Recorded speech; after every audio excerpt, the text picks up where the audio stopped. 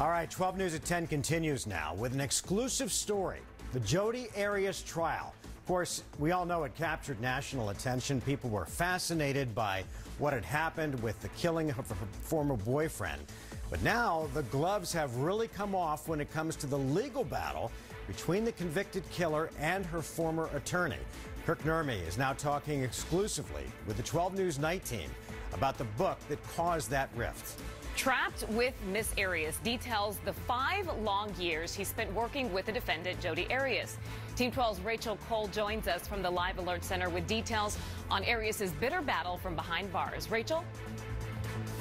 Yeah, Nurmi tells 12 News he stands by all the claims in his book. He recently gave up his law license, but looks forward to going back to court to duke it out with the murderer. I believe the comments I made in my book are a proper ethical response to what Miss Arias put into the public discourse. Former lawyer and now self-published author Kirk Nurmi tells us most of our questions are best saved for the courtroom.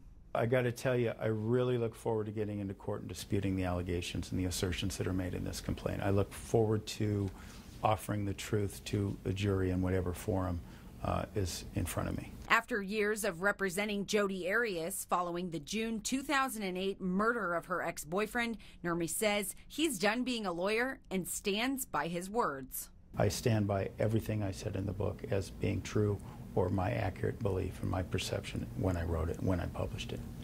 The lawsuit's allegations are unsettling, including, quote, Nurmi reveals his utter hatred of Arias in his book. His intention was to publish a book exposing her confidences and secrets for financial gain.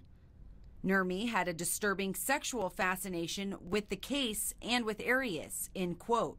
Arias contends Nurmi breached attorney-client confidentiality, but he says not a chance. That privilege is temporary. To my thinking, it ends when a client discloses that information in public, which Nurmi claims Arias did on several occasions, specifically in May of 2013 when jurors found Arias guilty of murder. Meanwhile, Nurmi has willingly given up his lawyer license following an ethics complaint to the state bar. Nonetheless, he looks forward to his day in court with the convicted killer.